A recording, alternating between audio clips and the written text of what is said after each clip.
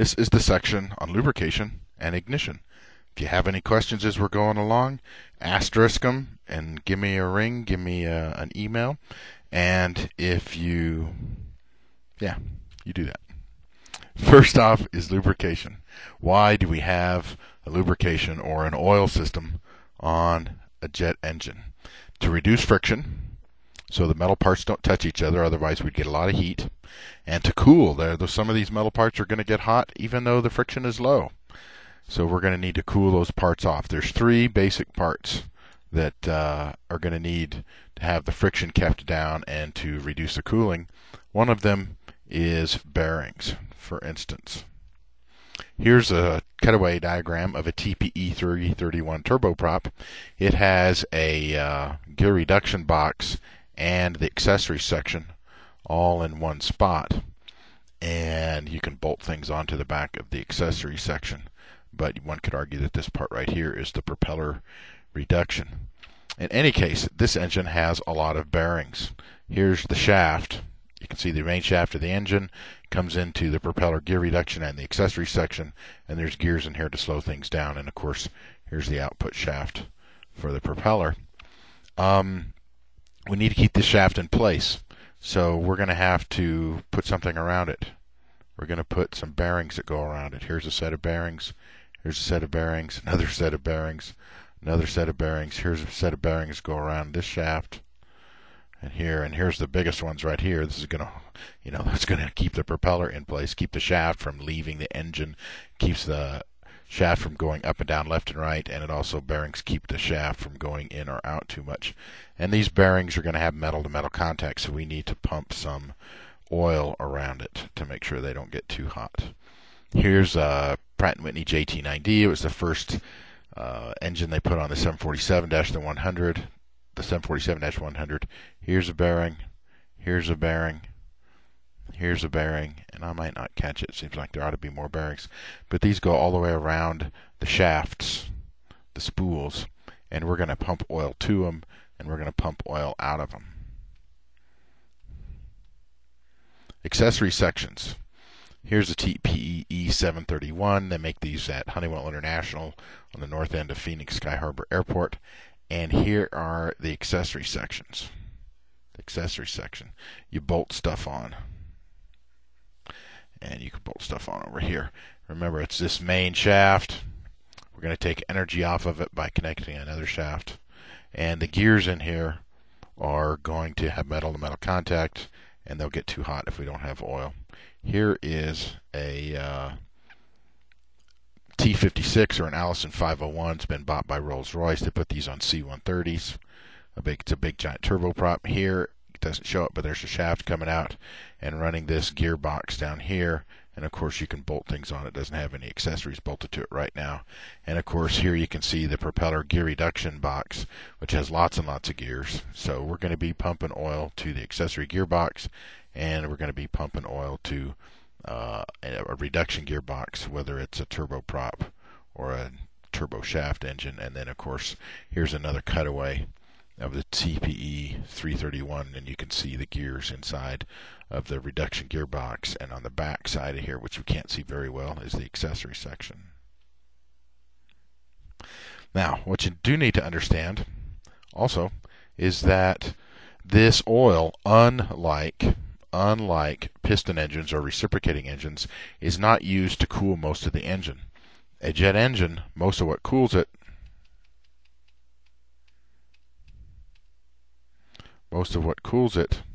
is the airflow, that 70% cooling air coming through the core because of the compressor.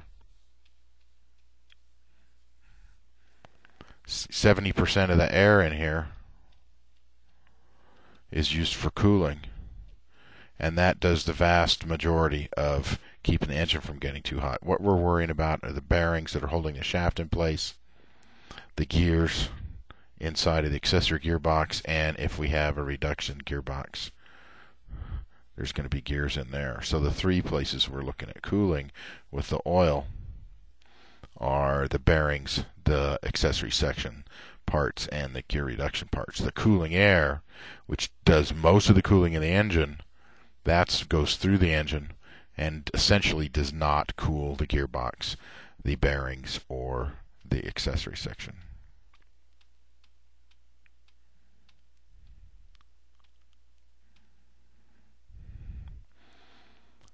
There's two basic types of turbine oil. Both of them are synthetic, that is, they are not made out of petroleum, they're not made out of hydrocarbons, and the biggest reason is that they need to have really high thermal stability. I'll get to that here in a moment. MIL-L. MIL stands for military specification, L is for lubrication.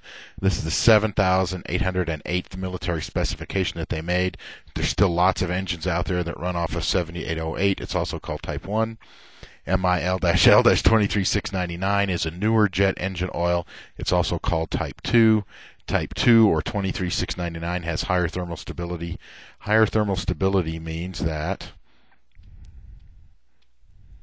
it doesn't break down into other chemicals and lose its characteristics even when it's exposed to really high temperatures for a long period of time. All jet engine oils, we need to have high thermal stability. 23699 is just a little better than 7808.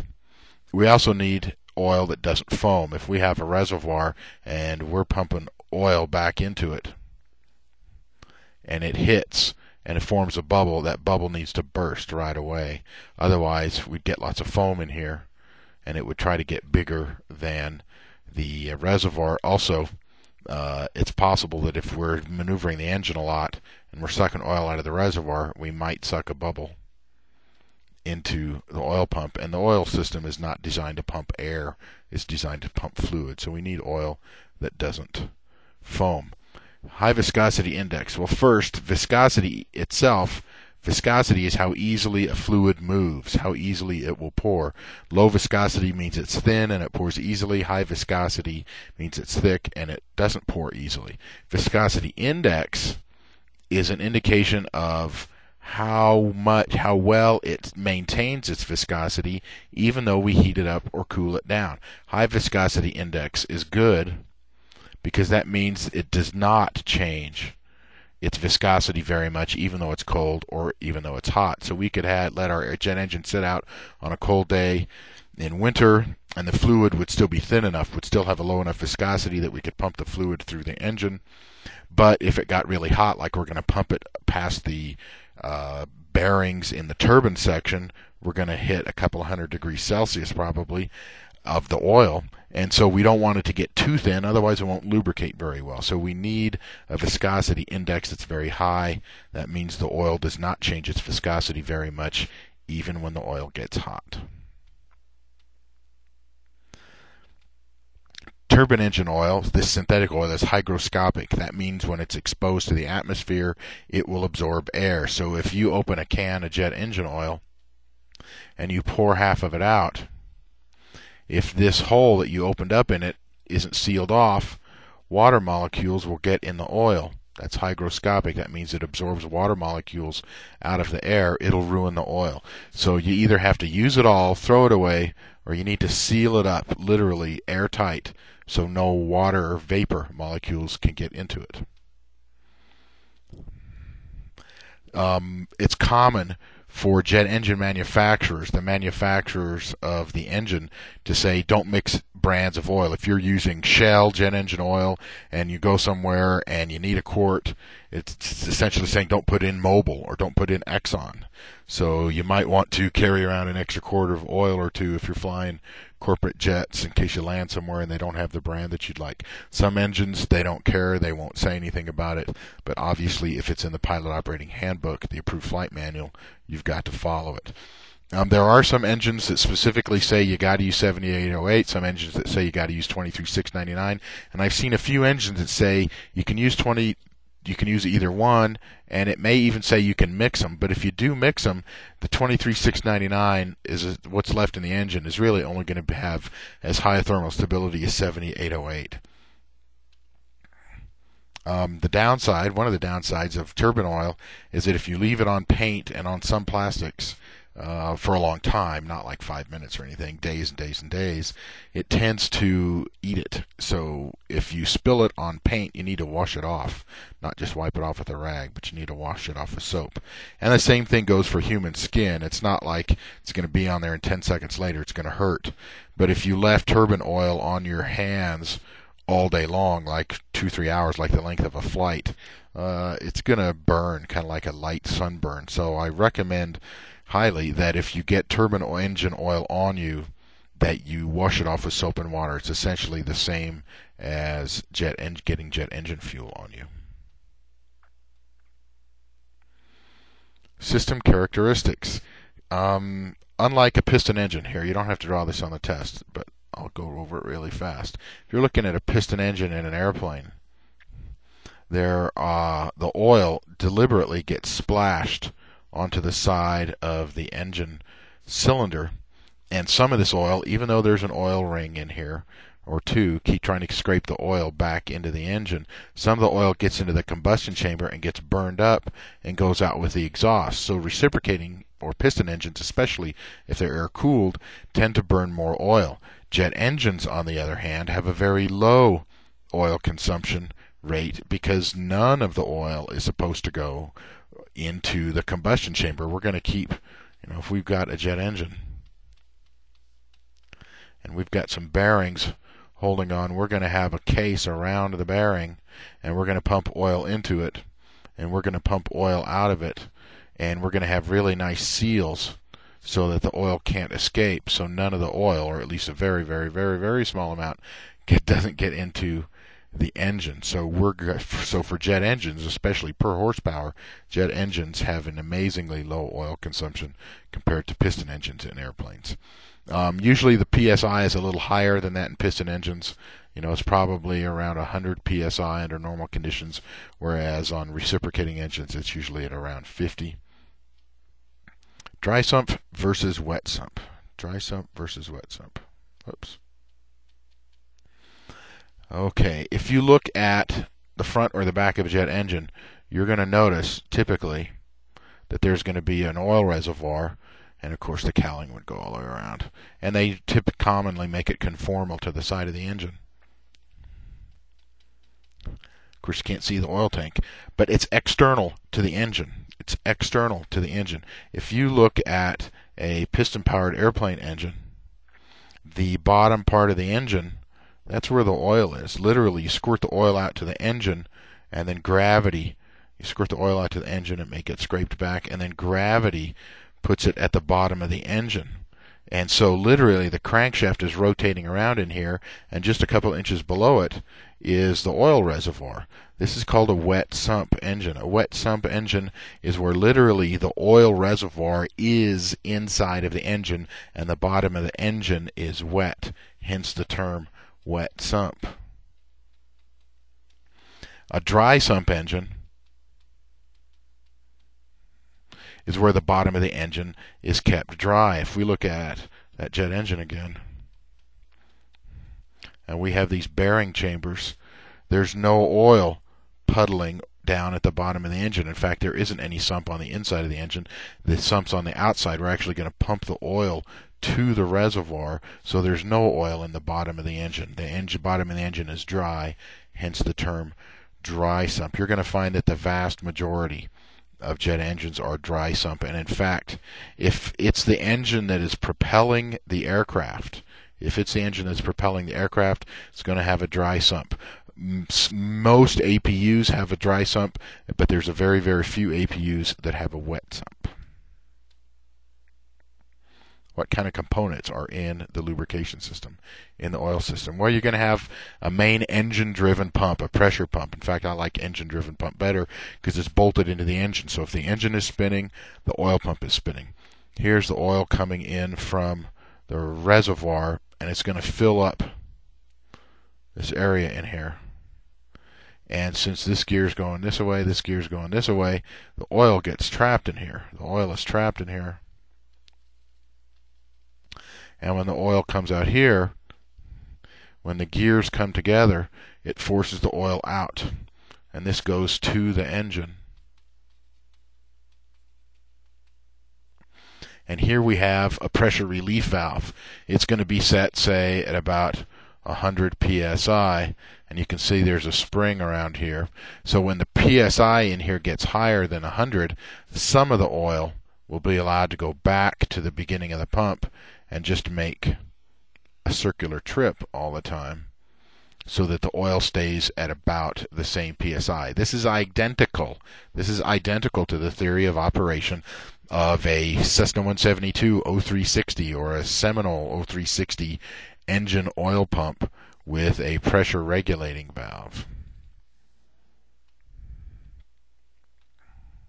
You got to have filters just in case.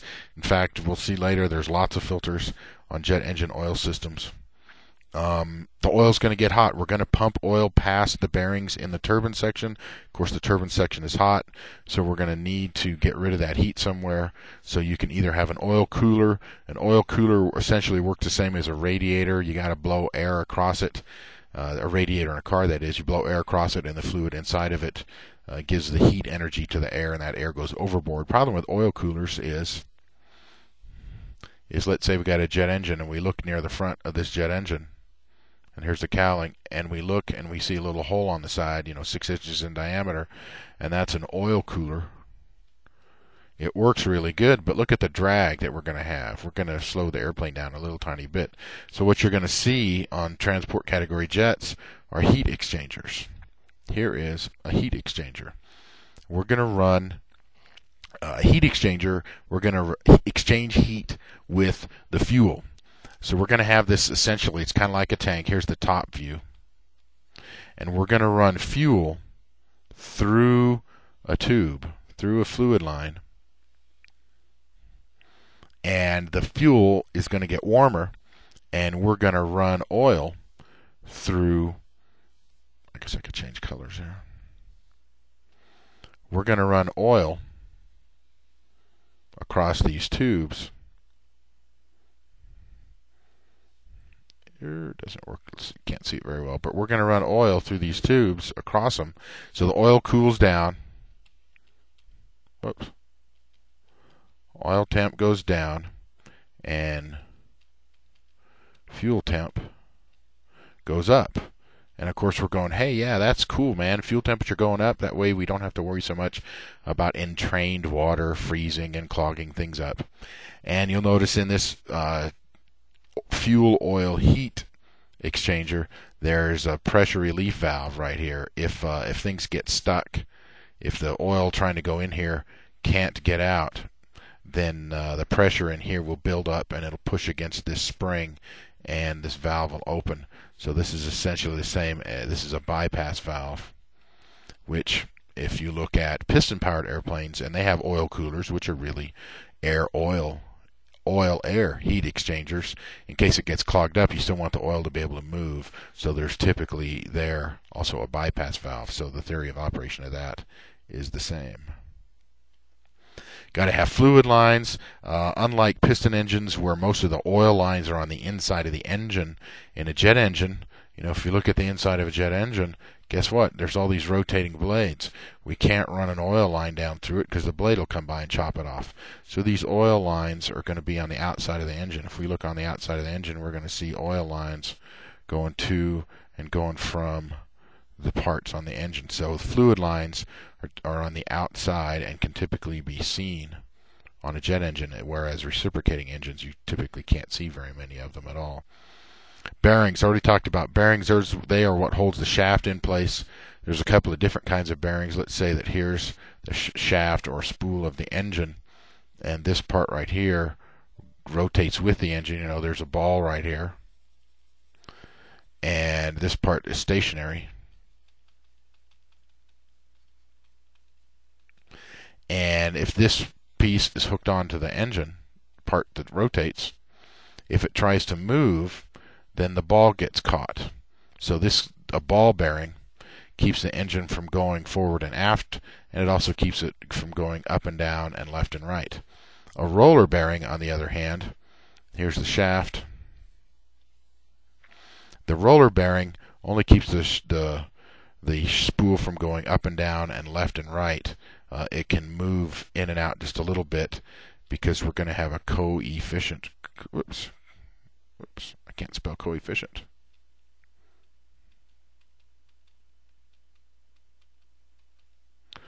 Of expansion. The shaft is going to be made out of metal. Might be a hollow metal tube, but it's still going to be made out of metal, and it's going to tend to get longer. So this is going to have to be able to move back and forth a little tiny bit, but we still need a ball bearing in place to keep the shaft inside of the engine.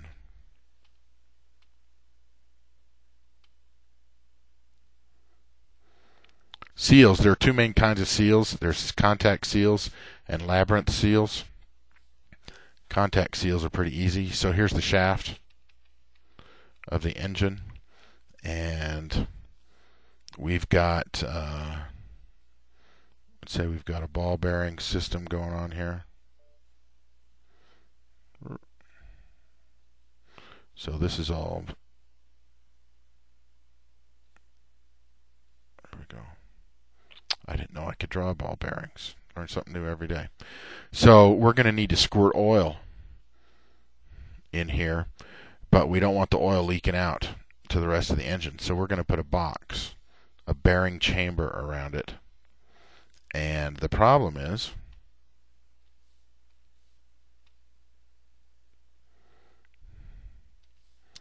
that there has to be a little gap. There has to be a little gap between the bearing chamber and the shaft. So what we're going to have to do is we're going to have to fill that up with a contact seal. It's made out of carbon. It's black. And that'll keep the metal of the bearing chamber from hitting the metal of the shaft. And of course, if we pump oil in, we're going to have to use a scavenge pump to pull the oil out. Otherwise, this would fill up with oil, and sure enough, the oil would leak out. So contact seals actually touch or make contact, hence the term contact seals. Make contact with the rotating parts. Labyrinth oil seals, on the other hand, use a completely different method to keep the oil inside of the bearing chamber. So here's a ball bearing. Here's our shaft. Here's our ball bearing here. Here's our ball bearing there. They go all the way around the shaft. And here comes in oil from the oil pump. And it's going to come down, and we're going to suck it out with a scavenge pump.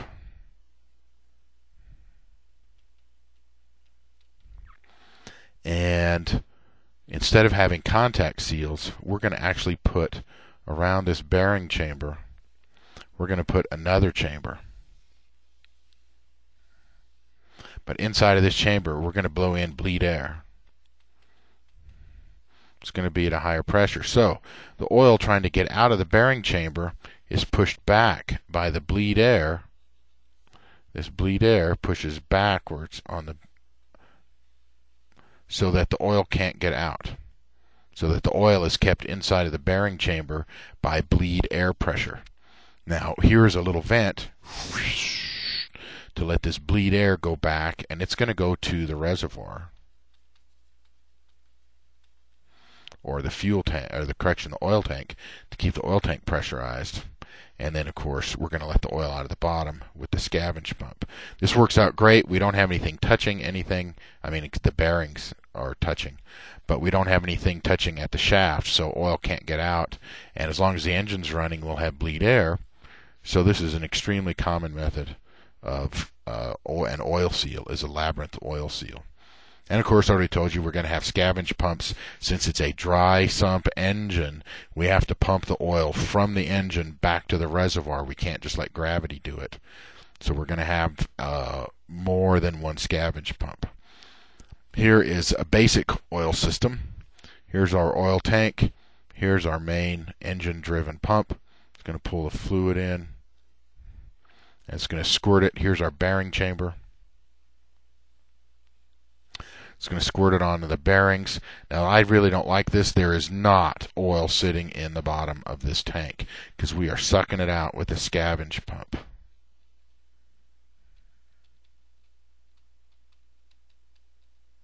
And of course, the pumps are bolted into the engine and spinning all the time.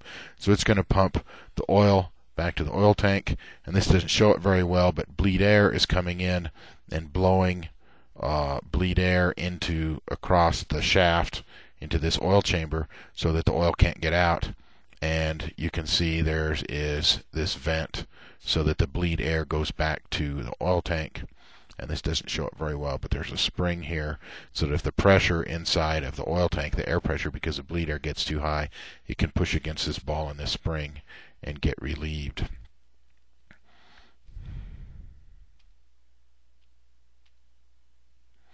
Since the oil gets hotter and may expand, wow, there's that coefficient of expansion again. If you add up the volume of all of the scavenge pumps, it's going to be greater volume than the pressure pump. And since some of this bleed air that blows into the oil chamber might have a bubble or two, yes, we don't want it to foam at all, but there might be a bubble or two. It may have to pump a bubble or two, so we need definitely the scavenge pumps to have a higher volume than the total of the pressure pump.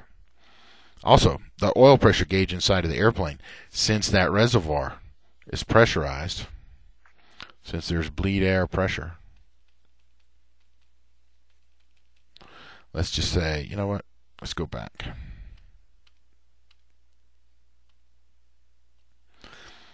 Let's just say this bleed air pressure in here is 50 psi. PSI absolute, that is, it's 50 pounds per square inch above a vacuum. And let's say this main pump can put out 150 psi absolute. Then the oil squirting in here is going to come in at 150. But if this bleed air coming in is at 50 psi, and of course some of it's going to be vented back to the reservoir, then it's 150 minus 50. We're going to get an actual differential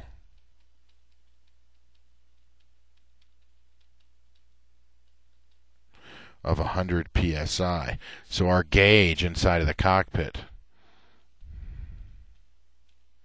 is going to read this differential. It's set up so that the gauge reads the output pressure of the pump minus the pressure that's actually inside of the oil chamber. The oil chamber is at 50 psi, so 50 minus 150 minus 50 is 100. So that's very typical on jet engines to have a pressurized oil tank, to have pressurized oil chambers, so that the pressure in the cockpit really needs to be the differential pressure, because that's going to be telling us how much oil is really getting there. It's the differential pressure. Typically on piston engines, on reciprocating engines, they're vented to the atmosphere, so they're just telling you how much higher the pressure is above ambient. But since jet engines, the oil tank and the oil chambers are pressurized by bleed air, we need the difference between the output pump, the main engine-driven pump, versus the pressure in the oil chambers. And it is a differential pressure. And oil tank reservoir, already told you, it's typically on the side of the engine. Here's a high bypass turbofan. You can see that here's the bearings. Let's try green. What color should we use for bearings? Let's use pink. So here's some bearings here and right here. Here's some bearings, some bearings, some bearings. Here's some bearings, bearings, and bearings. So 1, 2, 3, 4, 5, 6, 7, 8. Looks like this engine has 8 sets of bearings. The red color is the engine-driven oil pressure, so it doesn't show it very well, but there's an oil tank out here. You notice it's not on the bottom of the engine, it's on the side. It's a dry sump oil tank. So this red oil, it's not red color, it's kind of clear, gets pumped to these bearings. This thing right here is a filter. Gets pumped to these bearings. It doesn't show it, but there's probably a filter right here. Look, here's another filter to those, and here's another filter to there. Gets squirted on it, and it doesn't show them, but there are scavenge pumps. And scavenge pumps are going to suck the oil out and pump it back. Scavenge pumps are going to suck the oil out and pump it back. Scavenge pumps are going to suck the oil and pump it out. And scavenge pumps are going to suck the oil and pump it out. And the oil, depending on which, here's a return line that pumps it into the tank. Here's a bunch of return lines that pump it back into the tank. And you'll also see the blue here. In this diagram, it calls it vent air, but I'd rather call it bleed air. It doesn't show exactly where it's coming from, but it's definitely coming from the compressor. Bleed air is going into this oil chamber, this oil chamber, this oil chamber, and this oil chamber. And of course, these fluid lines, either whether there's oil or bleed air in them, you're going to be able to see those on the outside of the engine. Here's a Pratt & Whitney JT8D. This picture's in the Traeger, figure 15-23. And you can see the main pressure pump right here. This is the main pressure pump. Here is the oil tank. And it's going to pump oil out. Wow, look, here's a filter right away. There's a filter, and here's a bypass valve just in case the filter gets stuck. And here's the pressure regulating valve. If the pressure in here gets too high, it'll just send the oil back to the inside main part of the entrance to the pump. So here's our main pressure, and here is an oil cooler. This is the bypass valve. Oil typically doesn't go through it unless, it could be temperature sensitive. And well, actually, that would be a temperature controlling valve. This doesn't show two different valves. Probably there's two. One so the oil only goes through the cooler if the oil's hot, and then another one to bypass it in case it gets stuck. So oil goes through the oil cooler. Now we can pump oil to this bearing, to this bearing, this bearing, this bearing, this bearing, this bearing, this bearing, this bearing, and this bearing. So here's the oil. Oh wait, check this out. There's a filter. Oil comes down and gets squirted to these places. Oh wait, there's a filter. And sure enough, here's a filter before it gets squirted to that bearing. Now here in this diagram, it's really easy to see. Here's a scavenge pump, here's a scavenge pump, here's a scavenge pump, here's a scavenge pump, and it's going to pump the oil. It doesn't show it very well. Back to the tank, it's going to pump the oil. It doesn't show it very well. Back to the tank. And here is the accessory gearbox. It even has a scavenge pump to pump oil back to the reservoir.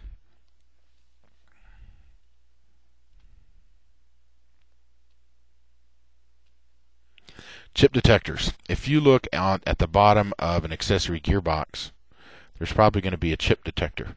That chip detector is hooked up to a light in the cockpit. And if a small piece of metal off of one of these gears, a small piece of metal falls off and touches this chip detector, then the light illuminates. And in the cockpit, you go, ah! And you think, hey, something inside of the engine is coming apart. And you're typically going to find chip detectors in three places. At the bottom of the oil reservoir, you're going to find it at the bottom of the accessory section, and you're going to find it inside of the gear reduction box, or the reduction gearbox if you prefer. And because the accessory section and the gear reduction section have a lot of gears in them, so that's a more likely place for these particles to fall down to. And of course, the oil reservoir, that's where the oil's coming back from the bearings inside of the engine. And it depends on the aircraft as to what you need to do in case this light comes on. It may say land as soon as possible. Go ahead and finish your flight. It depends on the aircraft. And of course, on helicopters, they'll also put chip detectors in the bottom of the transmission for the rotor blades. Even a Robinson R-22 helicopter has a chip detector in the main rotor, and there's a chip detector in the tail rotor gearboxes.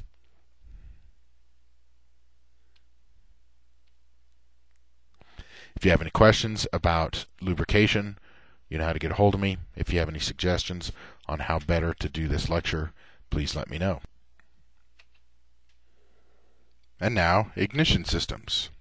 What is the point? Why do we have ignition systems on jet engines? Well, the most important reason is so we can get the engine started. We've got to catch the fuel on fire in the first place. Now, the good thing is, once we get it caught on fire, we don't need the ignition very often, but it's pretty important. You cannot take a Bic lighter and wave to the pilot and have them spin up the jet engine and turn on the fuel and light the engine with a Bic lighter at the tailpipe of the engine. You got to have an ignition source inside of the combustion chamber to get it started. Now, there are some certain flight situations where it's possible that the combustion might stop. You might have a flame out, and we'll talk about that later. So we also want to have an ignition system that we can turn on in flight in advance of the engine flaming out, so that it won't have a flame out. So if there is a momentary occurrence where the flame stops burning, the ignition, if it's already on, will catch the fuel on fire immediately, and will have no significant loss of thrust or horsepower. And of course, if for some reason the engine does flame out in flight, we want to be able to get it started again, so we would definitely want to have an ignition system to be able to get the combustion occurring once again. So there's 3 good reasons why we need ignition systems. Now, like I said a minute ago, once we get the fuel combustion, the fuel burning, we have the combustion process running, you can turn the ignition off. In fact, during engine start, as soon as you get the fuel caught on fire, you could turn the ignition off. We're usually busy doing other things, and we'll talk about that more when we get to the chapter on starting. But most of the time, you have the ignition off. It's like a candle. If you don't blow too hard on the candle keeps burning. That is, it heats up the fuel, the wax, and turns it into a vaporous state, so that it can catch on fire, and the heat from the combustion of the previous wax burned melts the next set of wax, and it gets it to evaporate. So the same thing in a jet engine is, once we get it going, it's self-sustaining, and most of the time we don't need to run the ignition system. There are 2 basic types of ignition systems. The vast majority of jet engines use the capacitor discharge system, which I'll explain here momentarily. But there is one engine, a Pratt & Whitney PT6.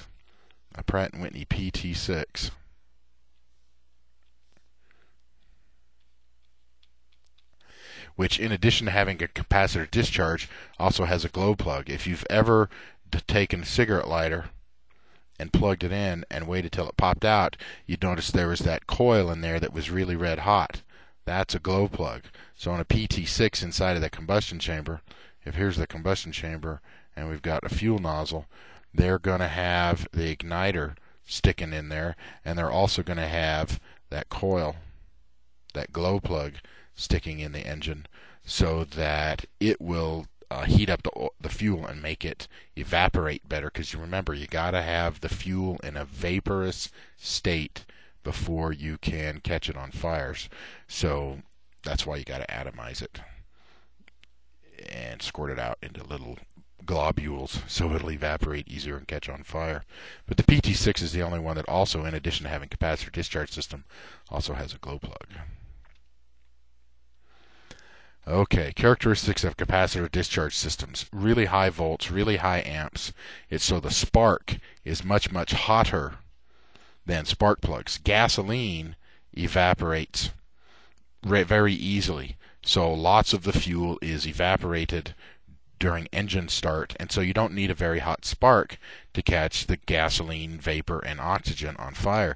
But jet fuel is made out of diesel, and it does not evaporate nearly as well at typical engine start temperatures. So you need a hotter spark just to get some of the fuel to evaporate, so once it's evaporated, it can catch on fire. And in fact, there's so much energy in this igniter discharging that it could, if it discharged through you and went through your heart, it could actually stop your heart from running. And I personally don't like when my heart stops operating. What components will you find in an ignition system? Well, there are 3 basic components. Whoops. 3 basic components. You find the exciter box,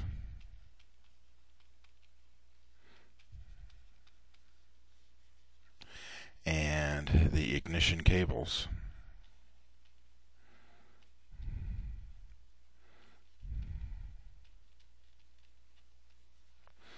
and the exciters. Exciters. Ignitors. Watch out, igniters is with an E and ignition is I-O-N. You feed aircraft electrical system power, and it converts this voltage into really high volts, really high amps, runs it out through the cables, and then we get a spark right here. These are not spark plugs. Spark plugs are found on piston engines. Igniters are found on jet engines. And there's two igniters here. Typically, this exciter box has two different systems in it, so if one fails, the other half will still work and still get at least one of the igniters running. On some smaller engines, there's just one igniter.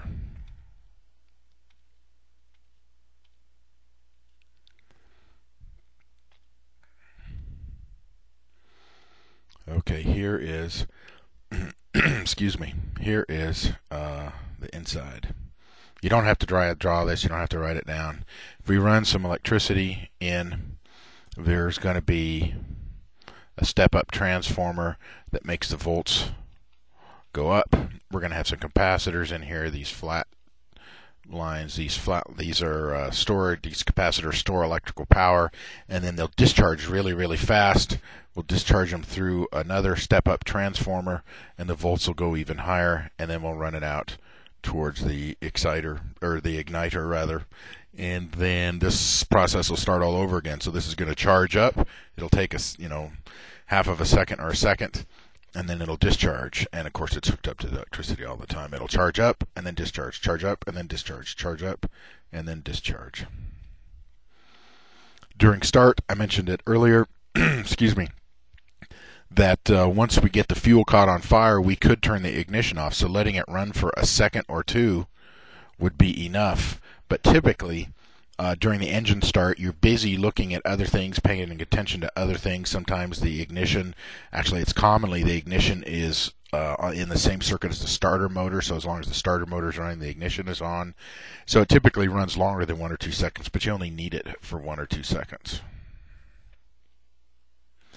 Duty cycle, that exciter box rather.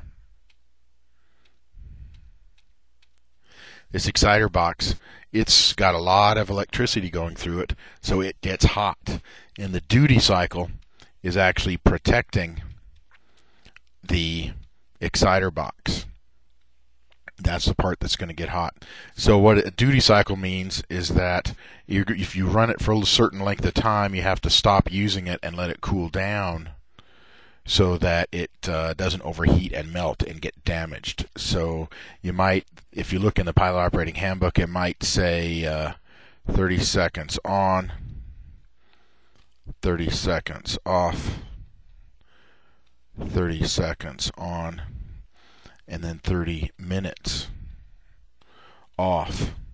So if you try a couple of starting sequences and you can't get it done, you may have to wait for a while before you can run the ignition again. Otherwise, that exciter box is going to get too hot.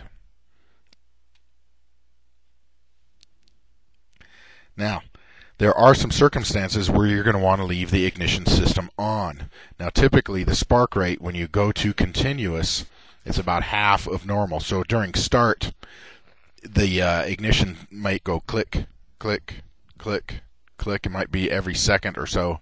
The spark rate under continuous, it might be half that. It might be every couple of seconds. It might go click, click, click. So the spark rate under continuous is typically slower, and we don't have the same duty cycle constraints. If we have this engine and we have the exciter box bolted onto the side of the engine, you got to understand that there are going to be a few holes in the cowling, so air can come in and cool things down, especially things bolted onto the gearbox. And so if you're not moving, there's no airflow through the inside of the cowling, and so the exciter box can't get cooled. But if you're in flight, cold air is going to go across it, and so you can run it continuously and not have to worry about it getting too hot. So that, combined with the spark rate typically being a little less, keeps the exciter box from getting too hot.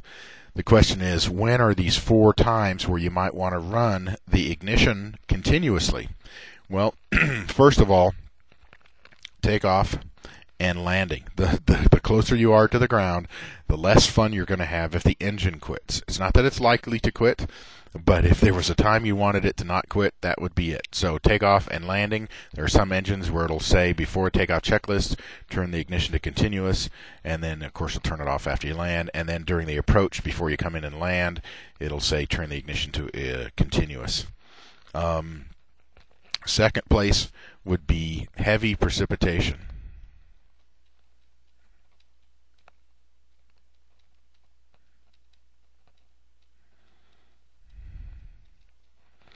That includes a lot of rain, a lot of snow, a lot of sleet, a lot of hail. It's possible that you could ingest enough water, which by the time the snow, sleet, or hail gets through the compressor section, it's going to be water. It might blow the flame out. It might, it's like throwing a glass of water on a candle. So if that did occur and it blew, we had a flame out, then it would it would catch the fuel on fire right away, and the engine wouldn't slow down. It would actually prevent a full-blown flame out. Third time would be severe turbulence.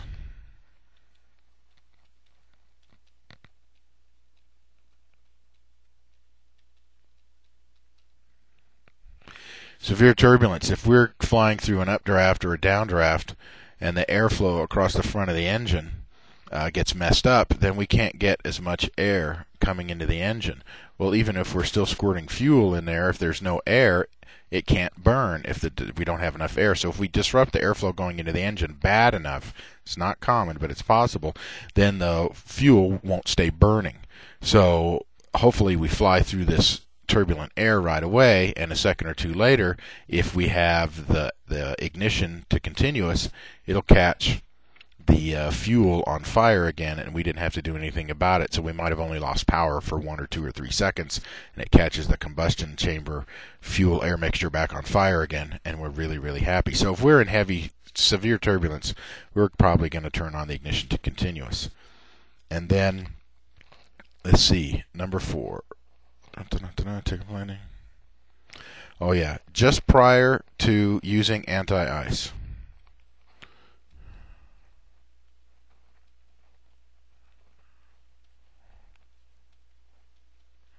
And this would be engine anti-ice.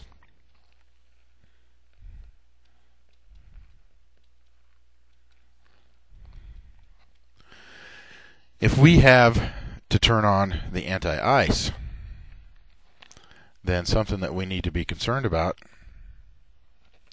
is ice sticking to the inside of the intake and to that bullet out here in front of the engine. So if we turn it on and there was some ice out there and it gets sucked into the engine, it's going to melt and we're going to have water, and it might blow out the combustion. So before we turn on the engine anti-ice, we're going to turn on the ignition to continuous. There's a lot of airplanes where it's automatically done. When you turn on the engine anti-ice, it turns the ignition on to continuous, so you don't have to remember. But some airplanes you do have to remember. There are also some aircraft that have auto ignition. That is, they're measuring, the most likely place you'll find this would be on a helicopter or a turboprop that's measuring torque. We've got some output shaft.